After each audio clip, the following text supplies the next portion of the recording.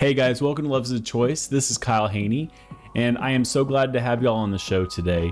Love is a Choice is about loving Jesus over loving anything else. It's about choosing to love Him instead of loving our desires. It's not about changing external things. It's not about behavior modification, but it is about loving Jesus because He is worthy of everything. We have a very special guest today on the show, and I am so glad that you guys are here to join us. And you may recognize my guest if you've seen the documentary Pray Away on Netflix, which is about gay conversion therapy and about how it's dangerous to change or try to change your sexual orientation. And it takes a very unbiblical worldview. But my guest today is no doubt on fire for Jesus and actually came out of the gay lifestyle and the trans lifestyle. He lived as a woman. And Jeffrey, I'm so happy to have you on the show today. Thank you so much for coming on. Thank you. Thank you so much for having me. Yeah, thank you for coming on. So why, I guess the first question is, why did you decide to go on Pray Away? Yes. So the director came to me about filming the Freedom March that we had in Los Angeles. And I agreed to let her film. And then from there, she just kind of asked me, hey, we want to follow you speaking at churches and some of your life and what you do, and to show kind of the current movement with the former LGBTQ movement. So in that, I agreed to be a part of Pray Away.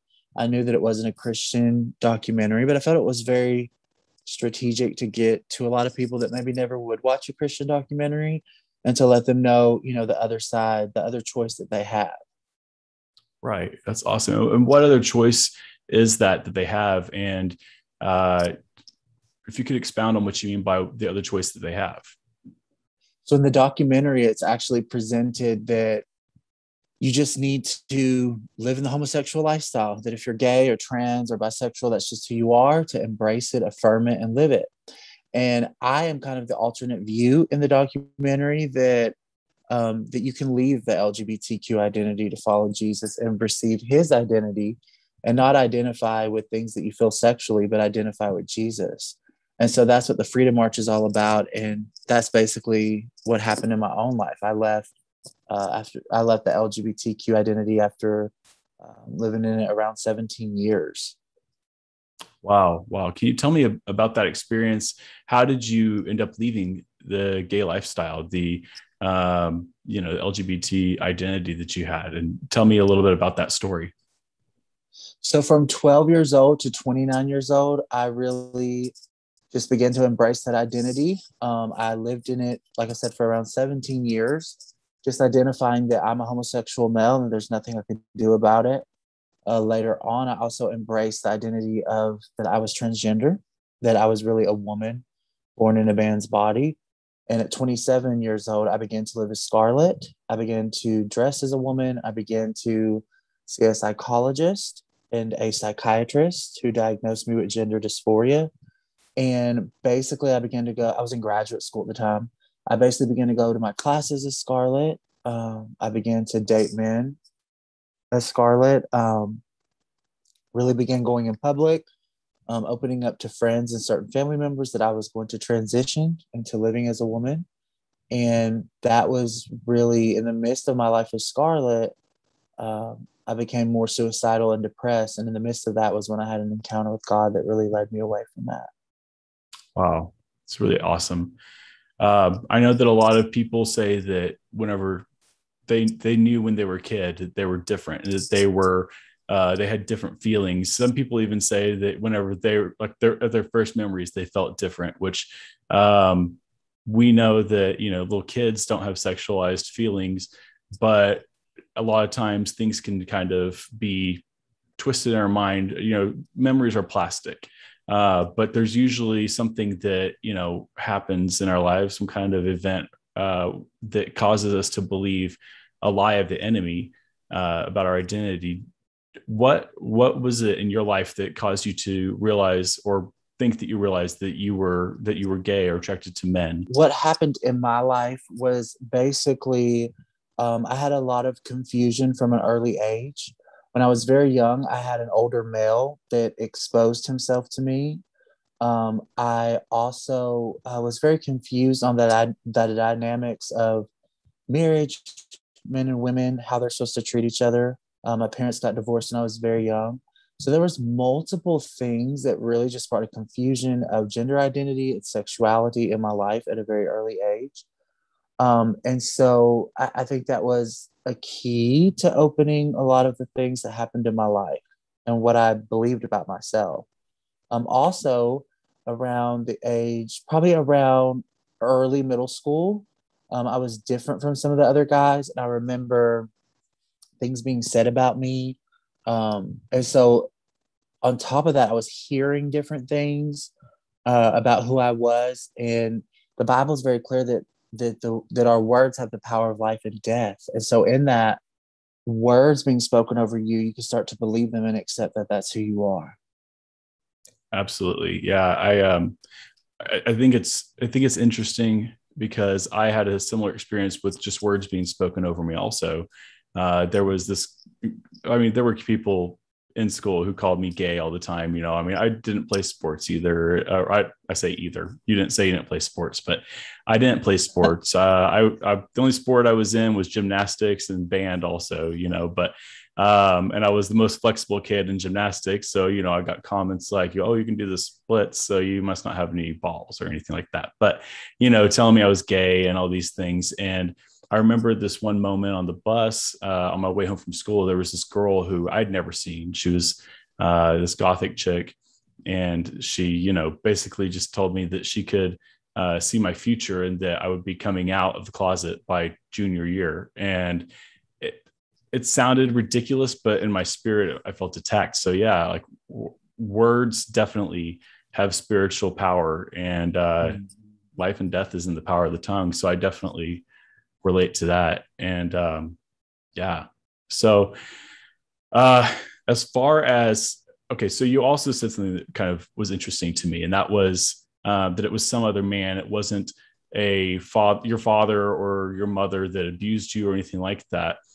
And I find that so interesting because I relate to that. And I feel like a lot of people do too. But the narrative is that if you were abused by your parents as a kid, that, you know, that's a reason why you're gay. And it leads, I think, to confusion for people that are experiencing those feelings that are very real, but their parents were awesome.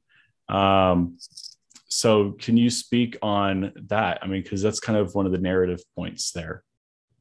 Yeah, I definitely think that there's many people that can grow up in homes with a mother and father that never divorced, never abused them, you know, in any way, didn't go through any other molestation or sexual abuse or physical abuse from other individuals in their life, that still feel this drawing towards homosexuality. And I think that there is some things that evolve from it, from trauma and wounds that people have. I also believe in the spiritual side. I know it's spiritual, and I know that if we actually read our Bibles and believed it, which most Christians today don't read their Bibles and believe what it's saying, it talks about spiritual things in the satanic and demonic realm that is trying to deceive people. Or this isn't, you know, life isn't just like a garden party. It's literally a spiritual war, the Bible says. And it shows your value too. It shows the value of these precious people, how valuable they are, because the enemy is constantly trying to deceive them, destroy them, trick them, bring them away from God. Yet God is constantly fighting for them. So there's definitely a spiritual aspect that I think tries to latch on and attack people and to oppress people.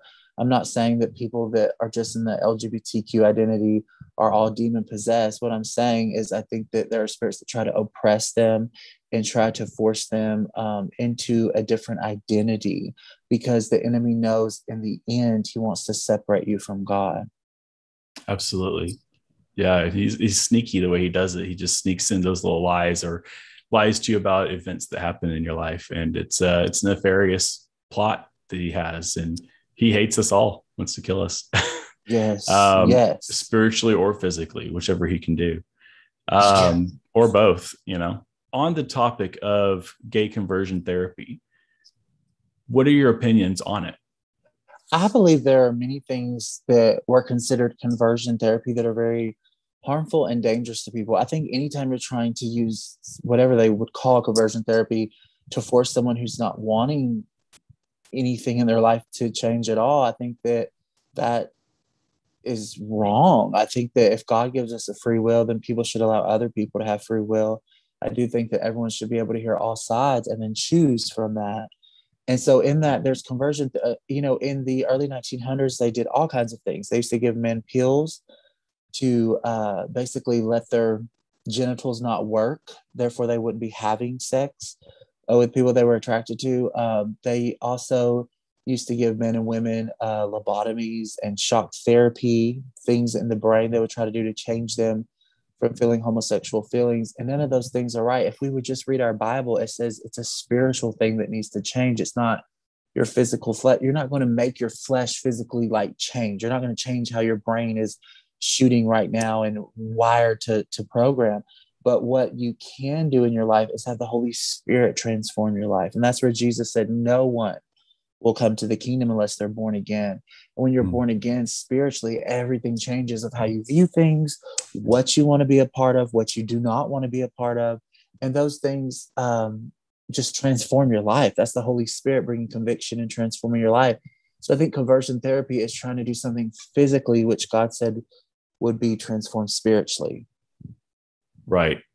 I absolutely 100% agree. And so with that definition of gay conversion therapy, what are your thoughts on what it is that this documentary is called gay conversion therapy? Is that actually gay conversion therapy, or is it just simply people seeking freedom? I think that a lot of people in the documentary were seeking freedom, and I think that they encountered many different ways, many different counselors, many different types.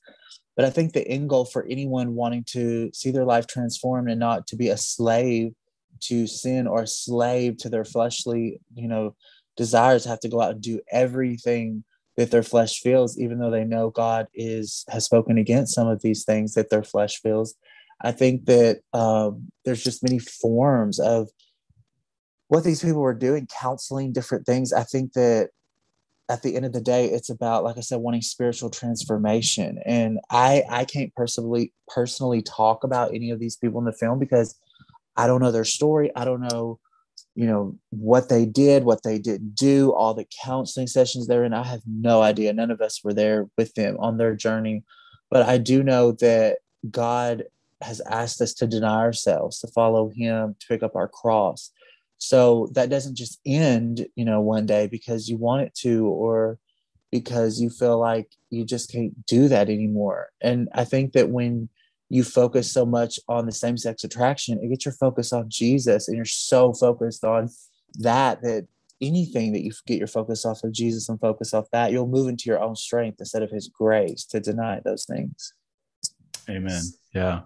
Yeah. And it reminds me of the quote from Julie Rogers saying that whenever she was at Living Hope Ministry, that from, I guess, the age of 16 until when she was in college, she said that the whole focus of her life was centered around not being gay. What are your thoughts on that kind of statement? I think it's so dangerous to center your whole life on not being gay. I think that the whole point of any Christian relationship with Jesus is that intimate knowing him, that relationship with him. Like, even if you struggle 6 months in a row, hardcore with temptation, focusing on Jesus during that time, not that God's going to punish me. I can't do this. I don't want to do this. I want to be a good person. Like, you just can't focus on that. The Bible says that we were given a ministry of reconciliation, that literally God was not counting our trespasses against us for those who believed in Christ Jesus. And so those that follow him, believe in him, have that relationship with him. You have to keep the focus on him and on his grace. Titus says that his grace allows you to deny ungodliness. So I think people can get out of grace and into striving. And that's when really bad things, I think, can happen.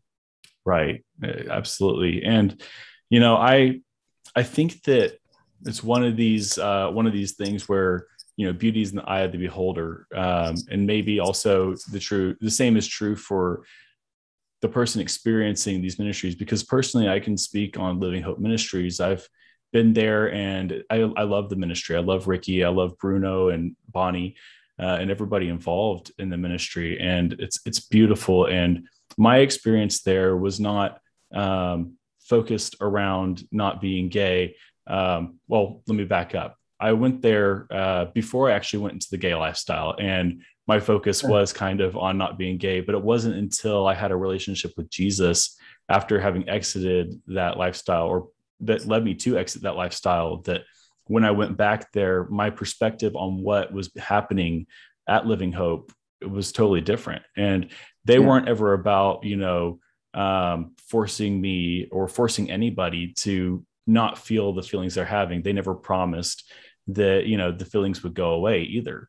They just simply said that the goal is righteousness. And that whenever you're living a righteous lifestyle, everything else, not righteous lifestyle, even, it's just a righteous submission to Christ. Everything else follows after that. And I found that to be so true in my life. One thing that I noticed that she said was that they would force the boys to play football, and they'd force the girls, this is the Exodus, I believe, force the girls to wear makeup, or to do these like makeover parties. And I could see how that kind of thing would be damaging if the person that was participating or felt like they were being forced to participate, if their understanding, their perspective was that, well, I'm doing these things to mask my feelings, rather than, for me, because I didn't play sports, it would have been beneficial for me. Even now, I know the rules to football kind of, but I've never played. And it's something that in my life, I'm like, man, I wish that I knew how to play some sports. So, I mean, I think that it can be that can be even a great experience. I can see how there'd be emotions involved also when you get on the football field and you don't know the rules. There could be some healing that happened there from maybe emotional scarring whenever you felt like, as a kid, you didn't fit in with the other guys because you never played. And I can see how it could be perceived either way. But I think that the intentions are right. But that's just kind of my view on that whole thing there. I think that, behavior modification doesn't save you. It doesn't sanctify you. It's only Jesus. But, there's also freedom from fears, because it's caused anxiety in my life, the whole sports topic, but you can overcome that. I think that was probably their goal. So I think that it's completely different than gay conversion therapy. But I think that the world wants to attack something good, by conflating it with something from the past that was atrocious. It's the aversion therapy stuff. It's not even the same thing. After you came out of the gay lifestyle and out of the trans lifestyle, you went into ministry and you started Freedom March, correct? Yes, I went into full-time ministry. I have two ministries. For Such a Time is where I travel sharing my testimony. And then I speak in churches, youth events. I do street ministry. And then Freedom March International is something I started to give a place for former LGBTQ to share their testimonies. And we also march in downtown cities publicly proclaiming Jesus is Lord. And the Lord led on my heart, don't do another convention or church thing, do it outside. And so our first Freedom March was outside at Sylvan Theater in Washington, D.C. And we marched around the National Monument to the back of the White House. And we just shared the testimonies there at the theater. We had probably like 12 testimonies that day. And then we marched just publicly proclaiming Jesus. And the Lord gave me the scripture in Colossians where it says that the Lord made a public spectacle of the enemy. It wasn't behind closed doors. It was out in the airwaves. So the Lord just laid on my heart strongly to do it outside. And so that's what I do. Freedom March has been in LA and DC and St. Paul and North Carolina, the Atlanta area. And we'll be in West Palm Beach, Florida in October. So it's just moving around. It's growing every year. Wow, that's so cool. It is so cool. I can't wait to be a part of this year's Freedom March. Actually, I'd love to come join that. Yes. Why do you feel that whenever God told you to start this, why did he say, move it out of the walls, move it into the streets? I think that the Lord has done so much for hundreds of years within the church walls, but I just think that he's doing something different. I think that he'll continue always to move within the church walls, but the Lord is just, I just knowing his character, he's changing things. He's wanting to reach everyone. He literally is waiting for all to come to repentance. The Bible says the Lord wants all to come to repentance. And people nowadays aren't just as prone to go and walk into a church just because they want to feel God. Some people just go outside in nature, or, some people just randomly hear about God on the streets through people that will step out in faith and do that with them and share words with them or share what God's laying on their heart for them. So I think that the Lord is working inside the church walls and outside the church walls, because it's not the church walls that make us the church. The church is the body of Christ. The church can be 8 people together reading a Bible in your local park. That's the church. It's not a building. It never was. And in Acts, it says that God doesn't even live in buildings made with human hands. So the church is his body. It's the people. It's all of us that have accepted Jesus Christ. And so in that, I think that the Lord is wanting to get to people that won't come inside a church building. Wow.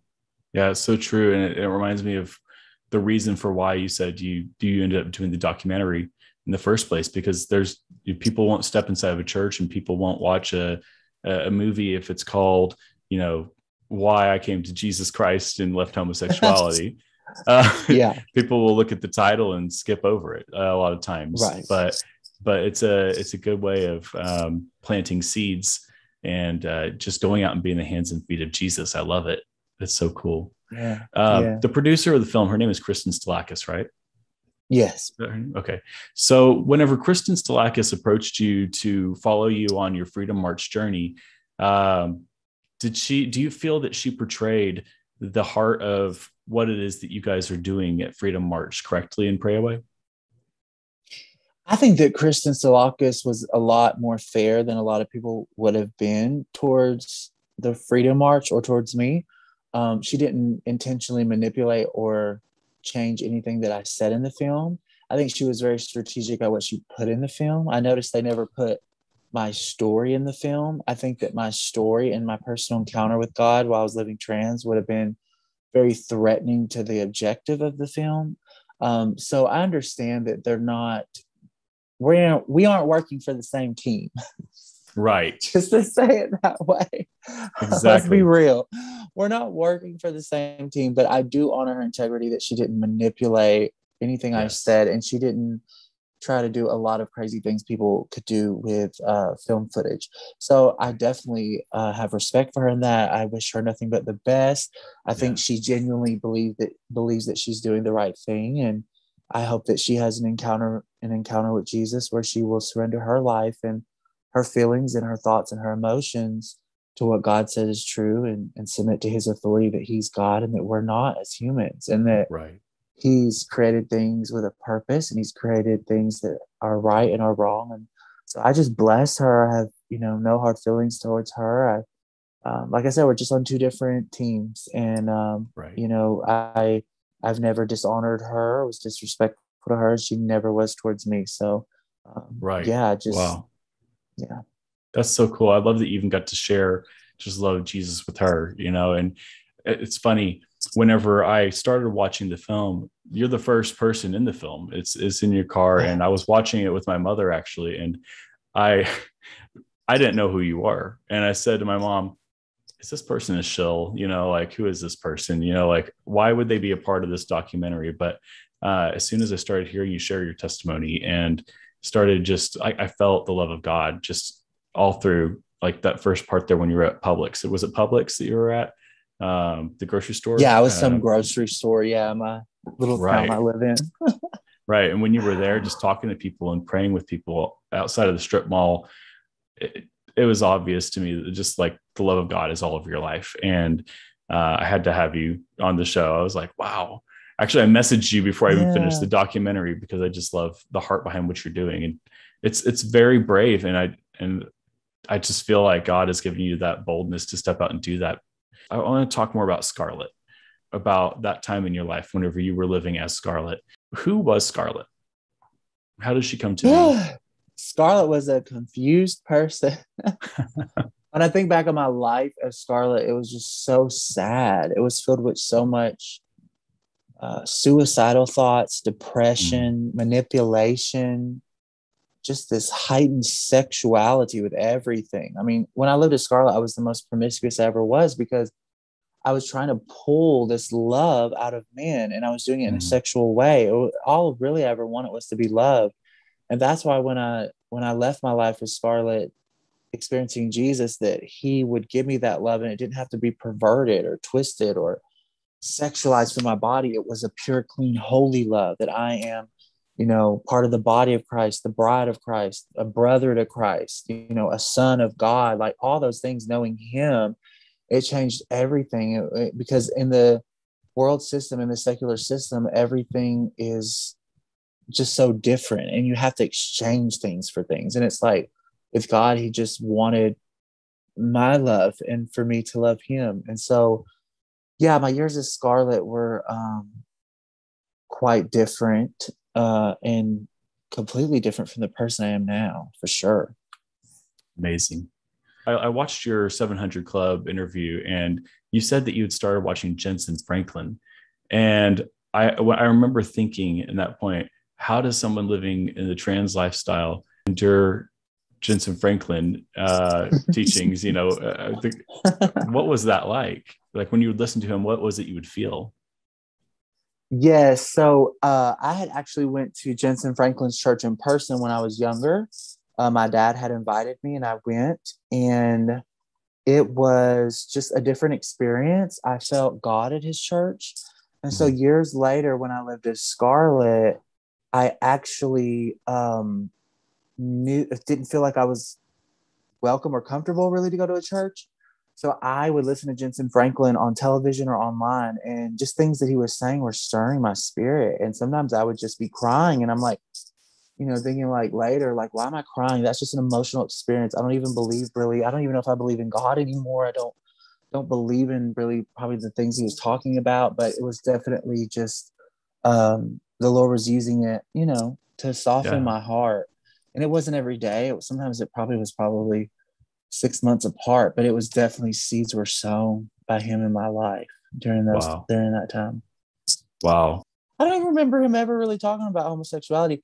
It was just in general, God, the Holy Spirit, the Bible, whatever he was preaching that day, it was convicting me, and it was planting seeds for sure. Wow. That's so cool. Yeah, God definitely, he reaches us where we are. It reminds me of like that scripture that if I descend into the pits of hell, there you are with me. Because he wants to know us, because he wants us to know him, rather. He knows us already. I love that. Yeah. What were your feelings? What was going through your mind the day whenever you finally decided to put Scarlet in the dumpster? Just a grace came over me. I knew at that point, it was probably 3 months after I really had my encounter with God, and I just knew it was time. Like, I just felt like Scarlet just didn't work out in every way. And as still after I went to a dumpster and threw away all my hair, my clothes, my makeup, my jewelry, my wigs, my shoes, everything. And after that, it was still a process with homosexuality, because I thought homosexuality is just how I am. I cannot live as Scarlet and not be trans anymore, but there's nothing else I can really do about this other part, And so that summer after I threw away my life with Scarlet was really when the Lord humbled me. He ripped evolution out of my mindset. He ripped, that homosexuality was right and I should be proud and this is who I am, and showed me that he actually rejects the proud and receives the humble. And showed me that I had to humble myself before him, that this was not right according to his plan and his will. And so that was definitely a beginning of a long journey. Wow. So cool.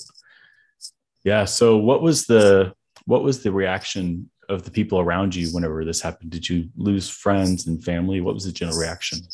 Oh, yeah. So I had a lot of family that I was close to as a homosexual male, and as Scarlet that accepted me as that. Within probably 7 days, they were gone. I had a lot of friends that accepted me as Scarlet in the homosexual identity in my life. And it was about within a week or two, they were gone too. I would say I lost about 95% of my friends. Wow. They were just gone. And so, yeah, I just, it was such an amazing place. Like when I lost all my friends, because I had just felt that born again experience. So I was just so filled with peace and joy and love and all those things that it just was so fulfilling to me. It fulfilled me. God was fulfilling me in every way. So I went about a year without friends, really. Oh, wow. Yeah. But God, he's so faithful to restore that back. He's so faithful to Yes, I restore have the more friends he friends than I wants. know what to do with now, and they're all Christian. That's awesome. Yeah, he definitely puts the people in your life that are supposed to be there to help you just grow and disciple you. And he's very faithful to walk you through that. He restores back the years the locust stole, you know? Yeah. I can't remember the exact reference for that, but that's what I'm reminded of. And with Scarlet, the name, I love that was the name that you chose. You know, I know I'm not saying I loved that part of like that time, you know, I know it was a very dark time, but I think it's so interesting and almost poetic that your name was Scarlet because of where it says in the Bible that though our sins were as scarlet, he washes us white as snow. And it's just so amazing that you are definitely a new creation in Christ. And just the love that flows out of you it's brilliant. You know, just the light that comes out of you, just compassion exudes from you. And I love your spirit, man, because it's obviously the Holy Spirit that lives inside of you. Yes. And is there any message that you would like to convey today? Anything that you want to let the audience of this channel know, anybody that watches it, what would you have to say to them? Yeah, so I'll address the LGBTQ community first. I just wish that you would know how valuable you are to God. You're worth more than rubies or diamonds or gold or anything of this earth. You are worth the blood of Jesus Christ being spilled and shed for you in Jerusalem. And not only that, but the sin of the world was placed on him. And God said, anyone who would believe in him, follow him, you know, repent of our sins, turn from it, that they'll be saved. And when you believe in Jesus, when you truly believe, not just say you believe, you actually believe what he said is true and you'll obey him. And so I just want to remind people in that community and even people that are not in the LGBTQ community, just how much he loves you. There's a grace for you. There's mercy for you. And if you decide to follow Jesus, you don't have to be perfect. There, you could stumble and fall and mess up, and he's going to help you. But he will draw you away from sin. He will give you a new strength, a new life, and a grace, like I said earlier, to deny ungodliness. And most importantly, he'll save you from your sin, because sin requires a punishment. All people will not be saved. Jesus was very clear, spoke about it over probably, I think, 30 times in the Gospels. All people will not be saved. Some people will reject the Lord and choose to be separated from him. But it's not something that he wants, and it's not something that you have to do. And it's so simple to receive Jesus by faith and just believe in him. And when you believe in him, like I said, you'll obey him. You'll listen to him. And he's not setting out rules and regulations to be a burden to you. He's trying to help you. So true. It's so true. He loves us so much. Like I've told my audience before, God is speaking to you. You know, he speaks to us. We have to listen for it. So yeah, I mean, if you look around in your life, no matter where you are in life, you know, if you're living in the LGBTQ community, God, his heart is for you. His heart is for you. And if you listen and you just ask him, Lord, speak to me, I want to hear you. Yeah. He'll speak, and you just have to listen, and what he says to you, obey it. You know, I mean, his ways of life are life. Any other way of life is death. And but he loves you, and no matter who you are, if you've been hurt by church, if you've been hurt by conversion therapy, whether it's the kind that was portrayed in Pray Away, or if it's actual conversion therapy, if you've been hurt on behalf of the leaders that hurt you, I'm sorry. I know how that is. I know how it feels to be hurt in church, a place where you're supposed to be safe. And I just want you to know that God's heart is for you, and that whenever men fail you, he never will. And just want you to know that, you know, don't mistake your experience that you had where you got hurt in church for what the love of Jesus is, because the love of Jesus, it's so much more than what you've ever experienced, but it's available and free for you today. You just have to give your life to him and cry out to Jesus. So, yeah. Jeffrey, thank you so much for coming on. It was a pleasure talking to you. Yeah, thank you so much. And I hope that everyone can come out to West Palm Beach, Florida, October 22nd and 23rd. Everyone's welcome, whether you dealt with the whole LGBTQ identity or not, we welcome everyone to come and listen to these testimonies. And we welcome the LGBTQ community to come also. That's right. All right, guys. Well, this has been great. And thank you guys for tuning in for this special episode of Love is a Choice. This has been Jeffrey McCall and Kyle Haney. And I hope to have you on the show again sometime, Jeffrey. Yes. You know, just to hang out and talk, and yeah, because this has been great. But I love you guys. We love you guys. And just know that Love is a Choice is about choosing to love Jesus and surrendering our lives to him over what we feel is happening inside of us, because Jesus paid it all for us. And so we choose to love him over ourselves. It's not about choosing to love a different gender or be attracted to a different gender. It's about choosing to love Jesus, because after we do that, everything else falls into place after that. So thank you guys once again. Remember to like and subscribe. Sayonara, you guys.